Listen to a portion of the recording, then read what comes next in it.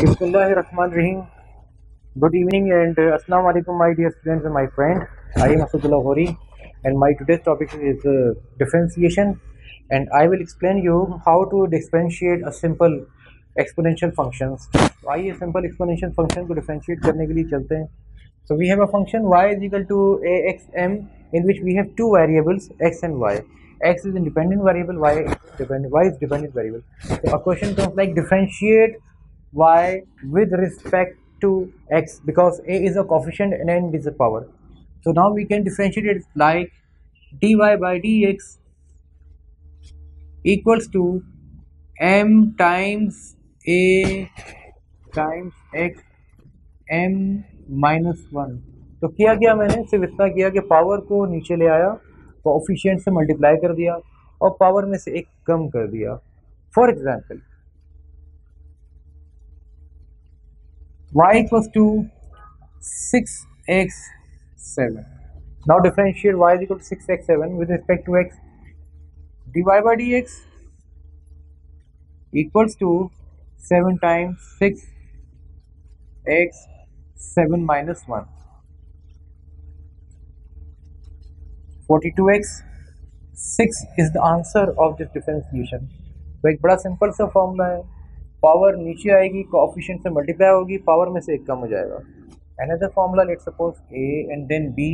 b में मैं यूँ कर देता हूँ f of x equals to axm plus bxm. Now differentiate this function with respect to x. So first of all, a prime sign over here which shows कि this is the differentiated sign. अगर मैं यहाँ date लगा दूँगा तो differentiation है, inverse नहीं है. इनवर्स का ऐसे माइनस वन होता है. f इनवर्स ऑफ x ये नहीं लिखा हुआ, इनवर्स नहीं है, यहाँ पर प्राइम डैश लगा हुआ है, right.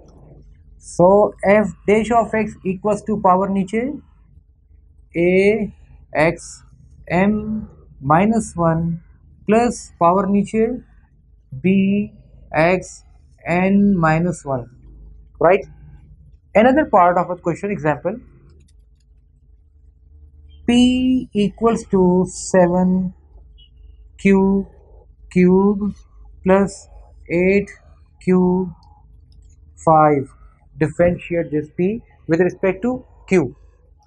It becomes dp over dq is equal to 7 times 3q 3 minus 1 plus 8 times 5q 5 minus 1. Got it? 7 is 21 q square plus 40q 4. Answer of the part, right? आइए जरा थोड़ा सा आगे चलकर देखते हैं बात को. Let's suppose y is equal to 3x minus 2 plus 4x minus 1 plus 5x 0 plus 7x 1 plus 8x 2 plus 9x 3 minus 2 till 3. Now differentiate this polynomial functions with respect to x. Then dy by dx is equal to minus 2 times 3x minus 2 minus 1 plus minus 1 4x minus 1 minus 1 plus 5 into 0. आगे करने की जरूरत नहीं because whenever we multiply any number by 0 we get 0, तो आगे लिखने की जरूरत नहीं. प्लस 7 times 1 x 1 minus 1, ये भी बड़ी काम की बात. Plus 2 times 8 x 2 minus 1 plus 9 x 9 times 3 x 3 minus 1. दो बातें काम. These two values and the result of these two values. देखते हैं क्या बना इसका, चेक करते हैं. minus 3 to the minus 2 3 to the minus 6x minus 3 minus 4x minus 2 plus 0 plus 7 1 minus 1 0 and every number which has power 0 give us 1. plus 16x plus 27x squared. Finally, minus 6 over minus 6x over x cube minus 4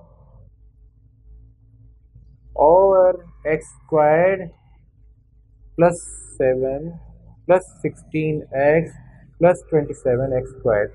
पता चला कि if you have a constant number because 5 power 5 into x power 0 means a constant number, that is 5, means 5 multiplied by 1 is equal to 5.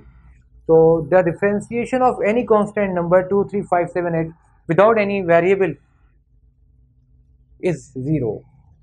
Constant 0 हो जाएगा, और अगर तो power 1 है तो फिर वो नंबर एज इट इज का कोफिशिएंट नीचे आ जाएगा. अब ये आ रहा है, देखो y is equal to 6x cube plus 4x under root minus 3p, क्या करें square, dy by D x is equal to 6 into 8 6 into 3x 3 minus 1 plus 4, क्या कर दूं इसे 1/2 into 1/2x 1/2 minus 1 minus 0. Why? Because p is not a variable of the differentiation, so therefore we will consider this as 0. ये variable हमारे काम ही नहीं आना, इसको 0 जाना, कोई और वेरिएबल होगा इसको हम 0 कर देंगे. p होता है q के साथ, तो इसको कंसीडर ही नहीं कर रहे ना, चला जाएगा, डिफरेंशिएट नहीं हो सकेगा. Right now 18x squared plus 2 over under root of x, half minus 1 minus half नीचे चला जाएगा, माइनस 0. आंसर हो गया. यहाँ तक कोई कन्फ्यूजन नहीं, कोई प्रॉब्लम नहीं. ये सबसे बेसिक डिफरेंशिएशन थी. मेरे ख्याल से इसके बाद तो सारी चीज़ें एक्सपोज हो गई ना, बहुत ज़्यादा हमने एक्सपोज हो गई, बहुत ज़्यादा हमने काम किया. ना ज़रा एक दो बातें और कर लेते हैं इस पर, अगर इन्होंने कुछ चीज़ें मेरे लिए छोड़ी नहीं यहाँ पर रखने के लिए तो. और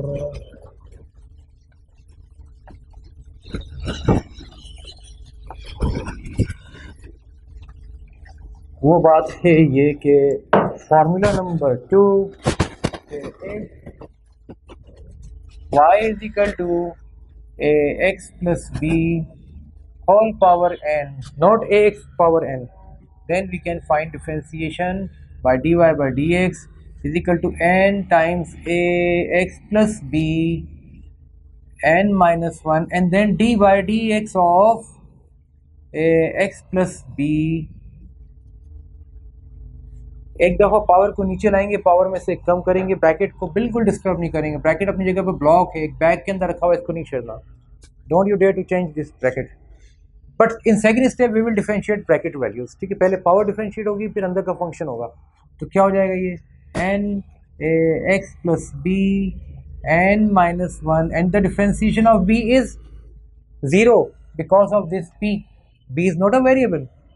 तो ए एक्स का क्या हो जाएगा, ये रहा आपके पास, सिर्फ ए बचेगा. राइट, ए हो जाएगा खाली. तो बताया था पावर एक्स की एक 1 होगी तो उसका सिर्फ कोफिशिएंट आ जाएगा नीचे आकर. सो N times A x plus B N minus 1 is the resultant form of the differentiation. For example y is equal to 6x plus 5 3. Differentiate this value, right? Then dy by dx is equal to 3 times 6x plus 5 and 3 minus 1, right? And then d by dx of internal function, that is 6x plus 5. अब अंदर का सारा आ जाएगा बाहर. तो अब क्या होगा जी, 3 6x plus 5 3 minus 1, that is 2, and the differentiation of this function, 5 is a constant number, that means 0, and 6 the coefficient खाली 6 आ जाएगा, अभी जो मैंने ऊपर बताया तुम्हें. Now it becomes 6 3 is 18, 6x plus 5 2. खत्म हो गई बात, आंसर आ गया. एक और कर लेते हैं आज की क्लास के लिए, इसके बाद बात ख़त्म करते हैं इंशाल्लाह. फिर अगली क्लास में कोई बात करेंगे इस पर. और थोड़ा सा चेंज करना चाह रहा हूँ इसकी जगह पर, मैं वो ये करना चाह रहा हूँ. Let's suppose we have y is equal to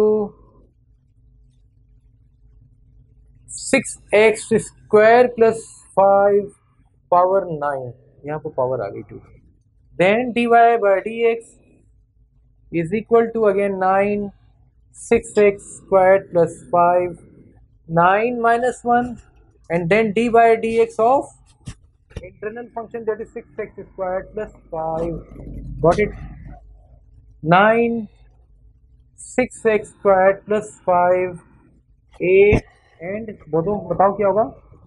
6 into 2 x, 2 minus 1, constant number 0, तो 6 to the 12, 9 6x squared plus 5 8 times 1 2 x is equal to 108 x 6x squared plus 5 8 answer. मेरा ख्याल है आज की बात इतनी है कि हम इससे बहुत सारा कर सकते हैं differentiation के लिए। तो आज का लेक्चर हम यहीं तक रखते हैं। इंशाल्लाह will continue this topic in next lecture. If you have any query you may inquire of us and we can solve इंशाल्लाह।